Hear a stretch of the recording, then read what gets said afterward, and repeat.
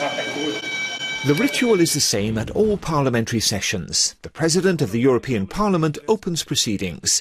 He or she represents the institution and all its members.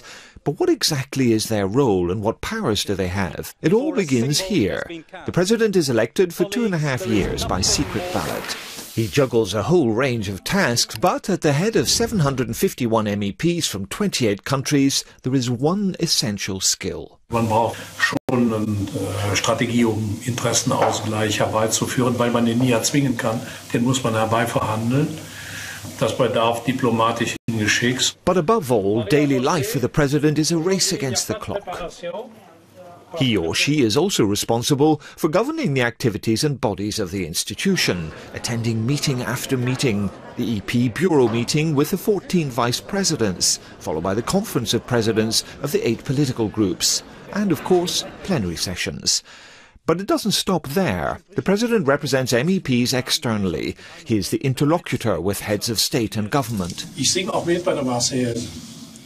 Alors, enfants de la patrie, le jour de gloire est arrivé. Over the course of a legislative term, they meet hundreds of VIPs and cover tens of thousands of kilometres.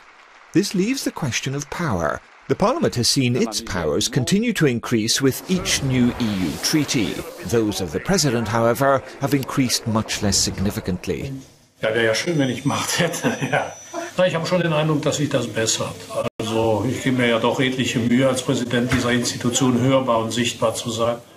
Being seen and heard is crucial at crunch moments, such as at the European Council, where the President addresses heads of state and government with the Parliament's position on the topics covered in the agenda. But strictly speaking, the President does not take part in the debate itself. Press meetings punctuate the daily work. All cameras are on the President, in particular on the signing of the agreed EU budget.